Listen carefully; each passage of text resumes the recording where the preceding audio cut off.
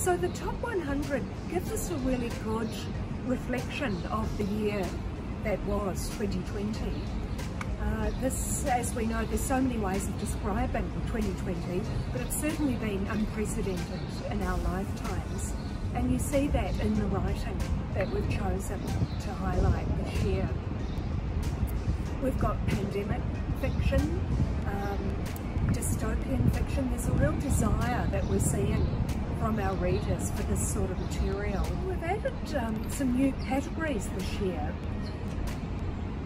And I think that really, we did that because of the unusual year that we've had.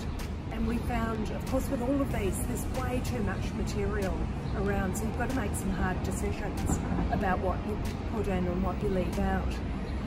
We've got a category of books in translation. We have the best of the decade, and gee, that was hard to do. There was so much good material. And then we've got one called 2020 Vision, and that's our one which is, okay, what's just happened here?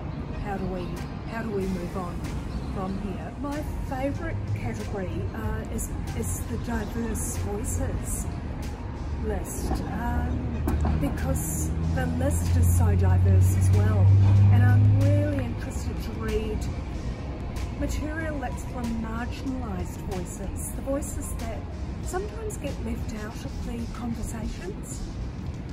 So for me, I think that holds the most interest, although I suppose if I'm going to be honest, I really want to read every single one of them, but I've got all year to do that. So we really, we wanted to mix it up a bit, change it around.